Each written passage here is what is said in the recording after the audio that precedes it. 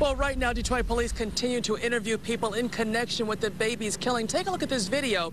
Police have gone on record saying they do believe this is gang-related, and sources tell me it's likely tied to some sort of retaliation. And tragically, baby Delrick Miller was killed when someone fired nearly 40 shots into the home on Greenview, where he was sleeping early yesterday morning. A number of adults are known to stay at the house, and a task force of a number of agencies, including the FBI, MSP, and ATF, is now working on the case, hoping to track down the suspected shooter. He was a baby. He didn't ask to be here. And he damn sure didn't ask to be took like that. That's bold. They raising monsters out here.